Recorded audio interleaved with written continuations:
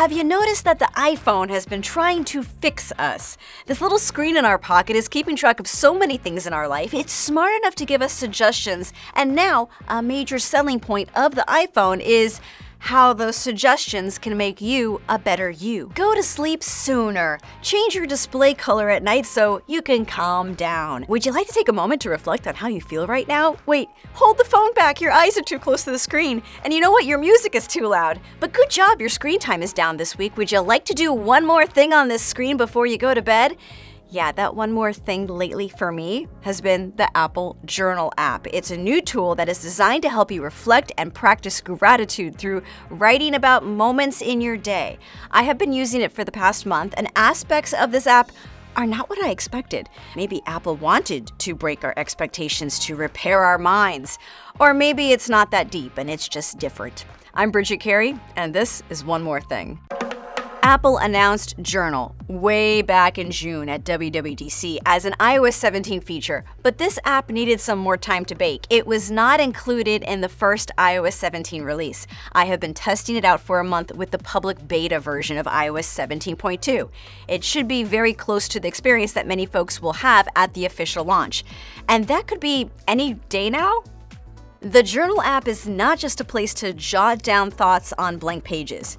I have plenty of blank journals that I never write in already, but for some reason I keep buying them because they're pretty. When I am burnt out after a long day, I'm not grabbing this. Instead, I'm doing what any sane person does. I'm scrolling through my phone in bed.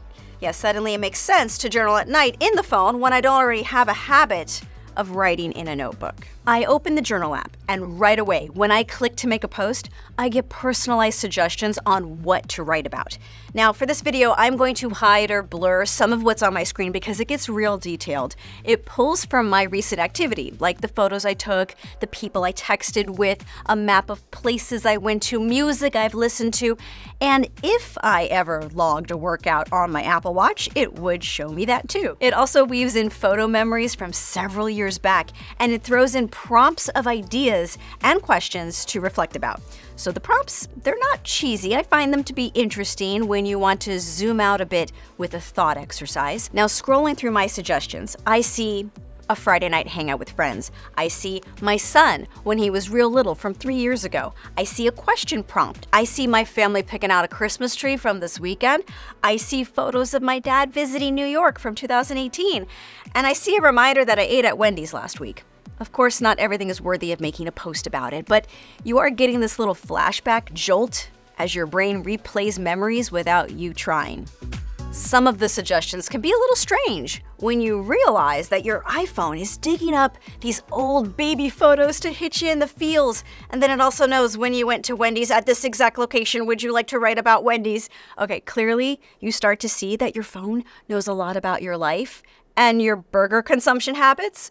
Apple says this is all being done while protecting your privacy. The raw suggested post from your activities stays inside the iPhone, and Apple cannot see it. Same goes for any third-party journal app that decides to use Apple's journaling suggestion tool API. Apple's website says that no one but you can access your journal. And even if your phone is unlocked, and let's say you hand your phone to someone for a bit, they cannot get into the app because you could lock access to the app itself. I set it to unlock with a Face ID check. And if you sync it to iCloud, it's going to be stored with end-to-end encryption. So far, the app is almost always hitting me with kid photo memories, trying to give me a dopamine hit with all the nostalgia. Like, hey, remember this cute moment? I guess my problems today aren't so big if I think about the nice stuff of the past. It's like a therapist guiding you to reset your perspectives. Now, there are some mistakes I've noticed. Once I got my nails done early in the morning and the app assumed that I was having breakfast at a restaurant next door. I suppose it's okay if it's not perfect. It's just meant to be a starting point for your little Dear Diary moment. You don't have to write a post for every suggestion. There are also limits to what media you can use. You can make an entry using photos, audio, or video, but video files need to be under 500 megabytes. So a 2-minute video that is shot in 4K was not something I could add. Limiting the size of your files could actually help save your storage. You see, your entries are stored locally on your iPhone. So every time you add a photo or a video, that's more storage being used up. So far, everything here is what I expected. You got this fancy little digital diary. But what I'm about to say Sounds strange, but here's what I did not expect. I didn't expect that there's no way to share any of these posts. And it's not just no sharing, it's no searching. So yeah, I can't go, oh, I remember that nice Halloween post, let me pull up that photo and share it. No, nothing is shareable.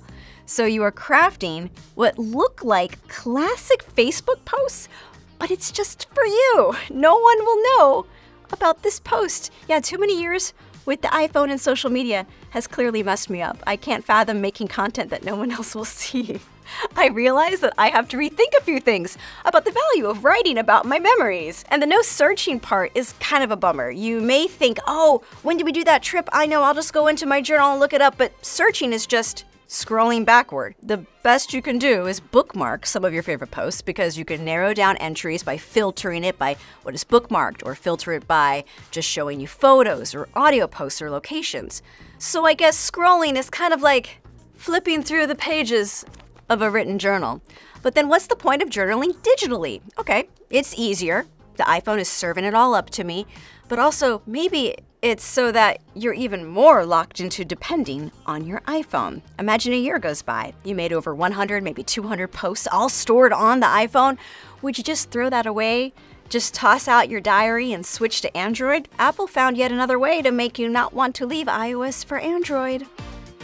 I'm not the only CNETer that has been testing out Journal in beta. Our managing editor and iPhone reviewer, Patrick Holland, has been playing with it. So what are his first impressions? Well, like you, I've enjoyed the Journal app so far, but sadly, I haven't had any prompts to relive that great Frosty and Fries experience I had at Wendy's. What surprises me about Journal is, well, how un-Apple it is.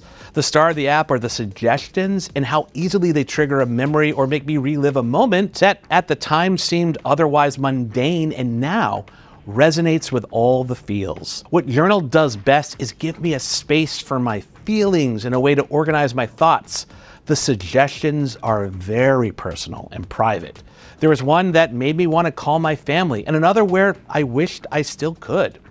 And I'm glad Apple is opening up the suggestions and prompts aspect of the app to others to adopt. I could see a wellness app like Lyra incorporate them in its journaling feature, which I hope they do. Oh, and one more thing. The experience of using Journal reminds me of the analog experiences I had doing creative writing exercises or following the book The Artist Way. And I definitely recommend checking it out. What do you think, Bridget? I would say it is worth trying the Journal app. Sure, there are things I think could be tweaked, like adding a way to search for a post or linking me back to the photo inside my photo library so that I can share the actual photo of a cute moment that was served up to me. But if the job of Journal was to help my mental health, to fix some of the busy brain problems we have in this day and age, yeah, it gave me some perspective help with exercises that I did not do before. It made me think about what really matters a little more. I don't do it every night, but with how fast time flies by, I think just opening the app and looking back helps put time into perspective. Let me know what you think of a Journal app and if you'd be interested in trying this out, or maybe there's something else in iOS 17.2 that you're more interested in.